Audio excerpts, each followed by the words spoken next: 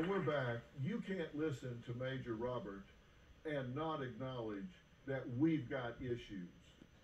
And what I'm doing here is talking to you about what you can do about it, how we can stand strong for America's soul and sanity.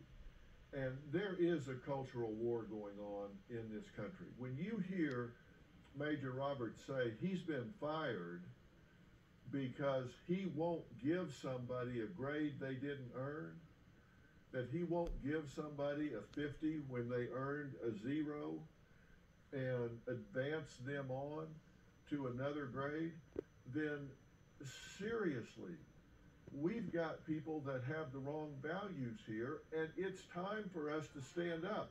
He got fired, and he got fired alone. Nobody stood up for him. We've got issues in this country.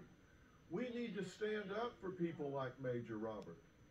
This is a time that we need to actively live and support a meritocracy. He's saying we want to reward good performance. We want to reward good behavior. We want to stand by those people who contribute and not those who don't. We don't want to coddle these young people and give them rewards for doing nothing, because you're cheating the child when you do. That's why I say this is a how-to guide. This is something that will stimulate your thinking about what you're doing in your own life, what you're doing with people that may work for you, what's happening with your children and your grandchildren.